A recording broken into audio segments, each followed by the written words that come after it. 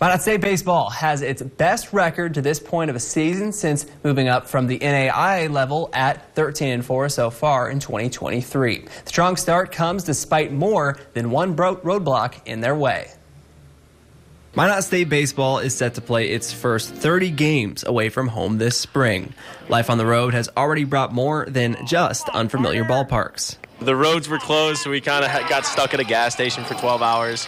So that was fun. See, the hotel didn't have hot water, so that was another one. And just kind of the weather is really a big thing. But this adversity has ultimately forged a team bond. These guys are really good together. No doubt they've got kind of their best friends with the group, but the thing is there's not, and you hear this term like cliques. There really isn't. You know, I think I make the rooming list, right? Who's with who, and I can put just about anybody with anybody, and it would be just fine. The journey through Kansas, Missouri, and Nebraska has brought wins in 13 of 17 games thus far and a 4-1 record in the NSIC. The biggest thing that we've done is just picking each other up.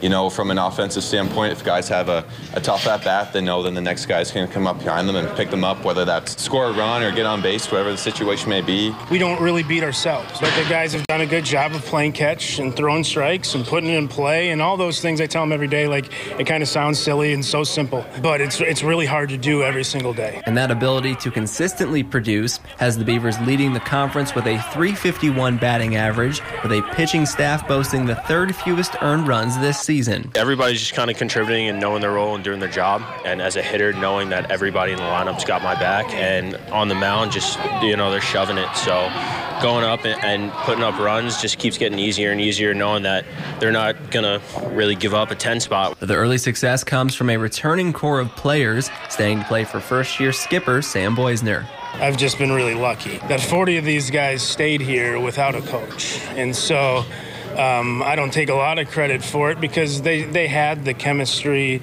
and the trust in themselves to just be here for another year, regardless of who they hired.